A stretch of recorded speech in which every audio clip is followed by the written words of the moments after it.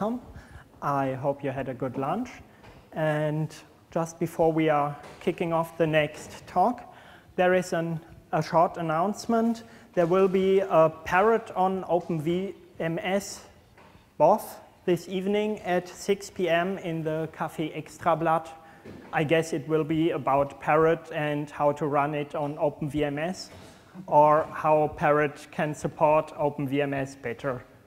Yeah, and now I hand over the mic to Lars Dieckhoff.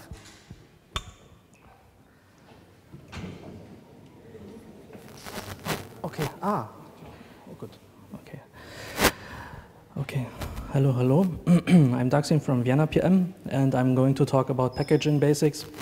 Don't expect to learn too much because it's a beginner track, and also because of the breadth of the topic, I can barely scrape at the surface. But before we get started, a job advertisement. My employer wants you to know that we have 2 open positions, namely for a software developer for Perl and web programming, the screen or web designer.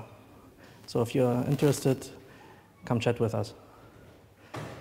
So I'm going to talk about mostly about practical stuff, which is more suited to a workshop, but we can also learn about how to use the code to solve interesting problems.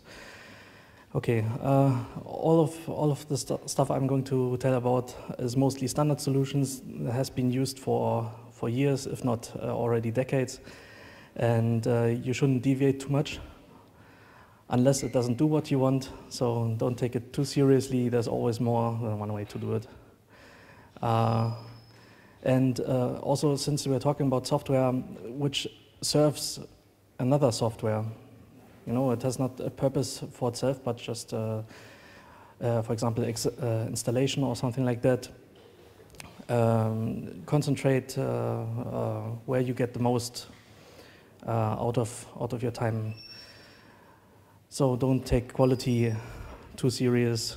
A quick hack that works is better than spending too much time on it. You can copy and paste examples.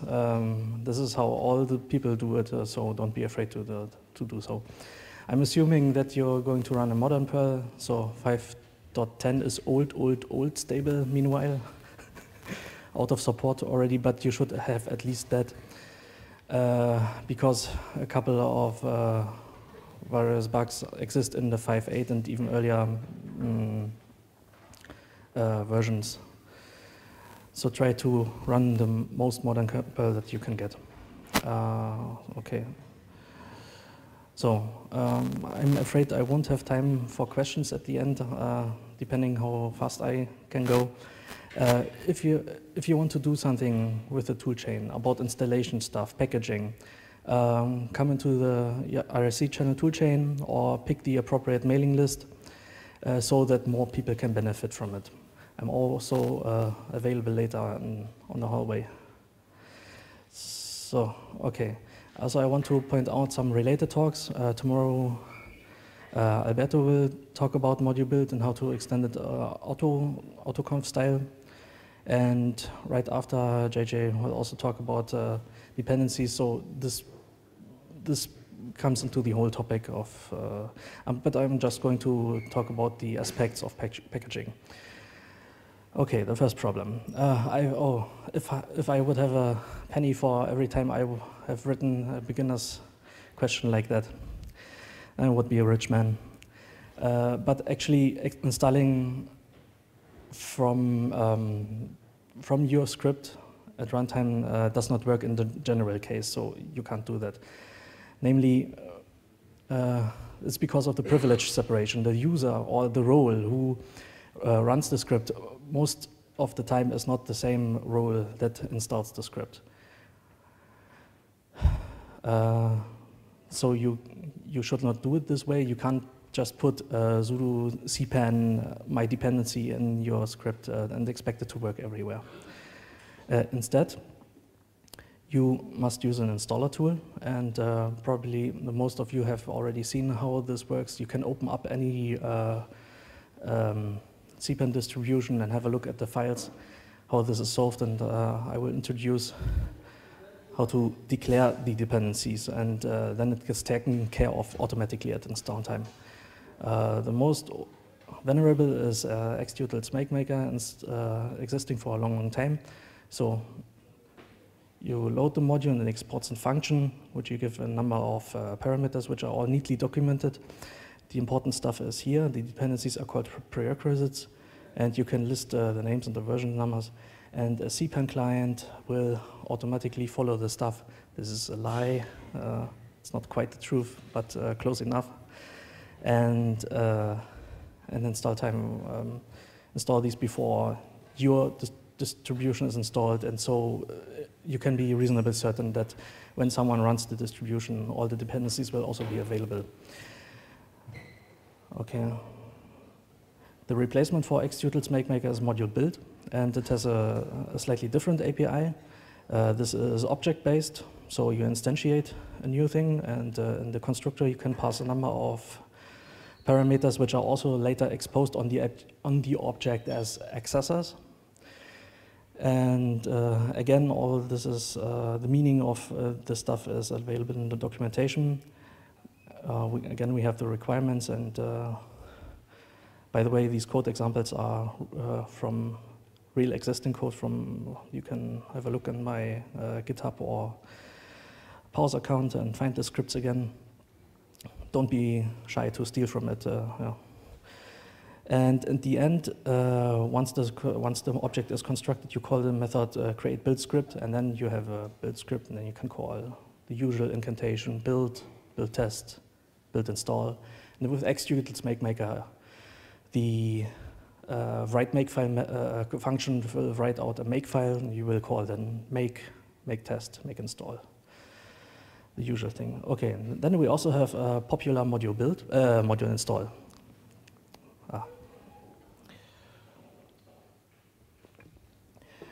Which has a different approach and also a different purpose. Namely, this is just a small wrapper around xtutils makemaker, but with a much simplified API. You're not supposed to be able to extend this. You usually use a module install for all the simple modules that just need to declare some dependencies and not do anything fancy stuff in the install step at the end. So again, requirements listed, and the build requirements which are used in the testing step, for example, or need to be even available before the module, before the makefile PL, which is the script, runs. The different approach is that you do not depend on module install when it is installed before, because this is not a core module. Instead, when you first run the makefile PL, which depends on module install, you get a copy that is bundled in the inc directory. Inc is for include. And when you bundle up your distribution to load it up to CPAN, to upload it to CPAN, a recent copy of module install is bundled in the distribution, and then at install time, this gets run. So the user, the end user who wants to install your distribution does not need his own copy. And since you cannot rely on the user to have a recent version of module installed, you also need to release more frequently. I think the recommendation is on the order of a couple of months till about a year, so that old bugs in module install do not linger too much.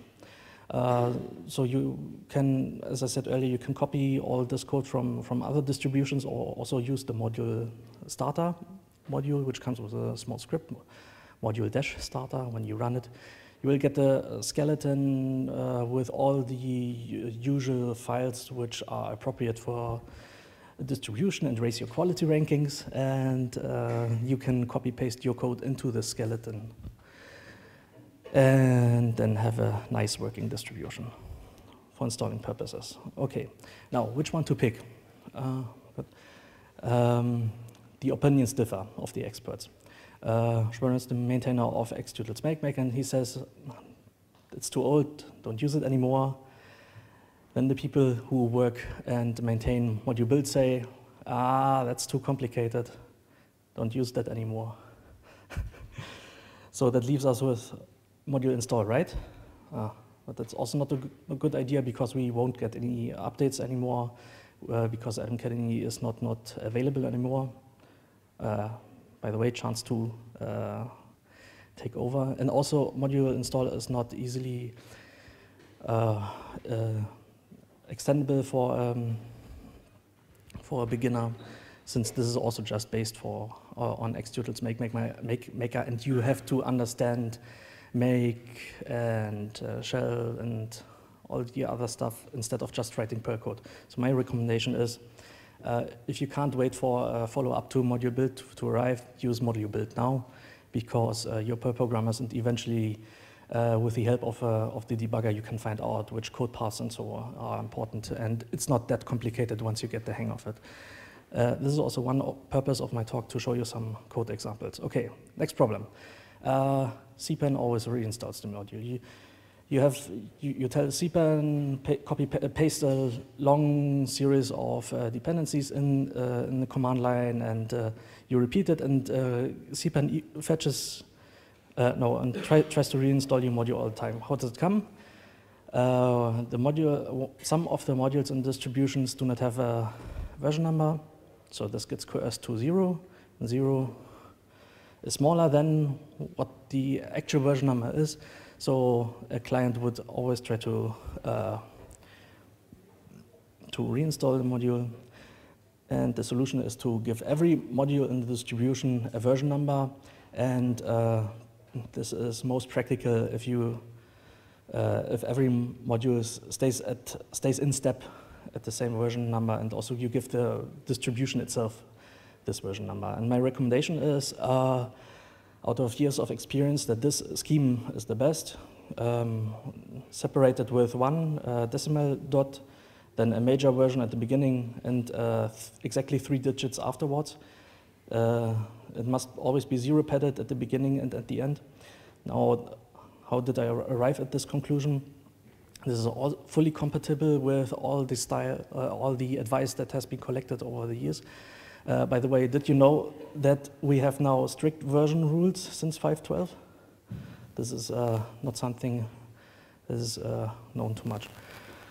Also, 2 policies and Perlcritic have a say about how version numbers should look like, and the scheme I introduced in the slide before matches all these rules or all this advice. Also, it prevents some common problems. You probably have seen this before, because in Perl's versioning scheme, this is actually 1.900, and this is 1.100. This is clearly smaller than this one, even if someone would not expect it from just looking at it. And you can get rid of this problem by always specifying 3 digits, because 1 dot is separator for a thousandth of a version. Okay. Also, if you avoid version objects, from version.pm, you avoid this ugly v prefix in the distro package name. Okay, next. Okay. So next problem. You have some files which you want to ship in your distro, like data files, geographical stuff, for instance. And one possibility is you put it in the lib directory relative to the library path which you're using. And then you use the special built-in token __file__, which returns the value, which is the string of the path of the current library file. And from there, you can use path manipulation and go up a directory and then down there and arrive at the data file where you put it relative to your library path. But I don't like this solution too much, because this is a pattern, and patterns are supposed to be bundled up in the library, and this has been done.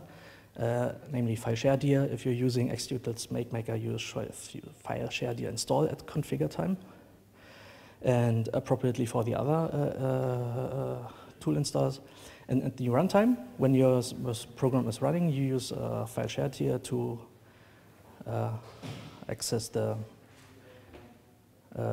data files. This goes by default in the share directory of your distribution. You know, you have a bin directory, a lib directory, and something in the root. Just put it in the share directory, and by default, it will do the right thing. Good. Next problem. Okay, you want to diddle with a use lib path at compile time. For example, you have to rely on an external tool, and you can't have any influence about it, so you have to solve this problem a bit at the Perl side. It's a real thing, a real problem I have solved for someone.